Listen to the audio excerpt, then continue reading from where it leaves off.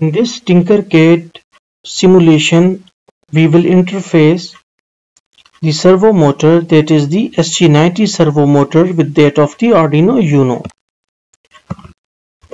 So for it, we will first select our Arduino like it, and after you have selected the Arduino UNO, you need to take your servo motor by just writing servo in the search box. Here this is our ST90 servo motor, and we must know that this servo motor can move its shaft to any precise angle as according to the programming of the Arduino. So here there are three pins.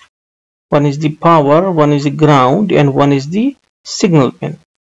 Ground must be connected with the ground of the Arduino like this.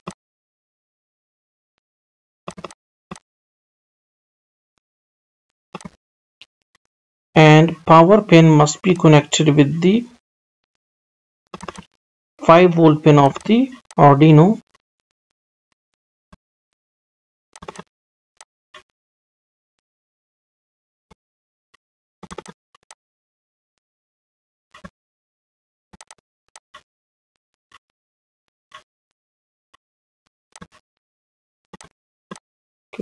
Like this, and okay.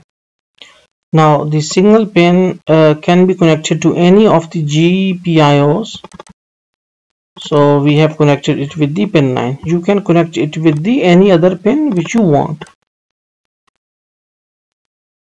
Okay. So now our hardware is completed. Now we will go to the code. Here we have written our code. We will copy it. We'll go to the code section and we will just paste it here. So here we are using the servo.h built-in library of the Arduino UNO. So here it is mentioned that pin number 9 is actually the signal pin for the servo motor. Then servo.attach servo pin, so either it is checking that either it is attached with it is an inbuilt function for the servo motor, so it will just ensure that pin number 9 is connected with that of the servo motor. Then there are two for loops. One is for to rotate the servo motor clockwise, and the other is for the anti-clockwise movement. And the angle, first our servo motor will go from 0 to 180 degree, and then from 180 degree to the 0 degrees.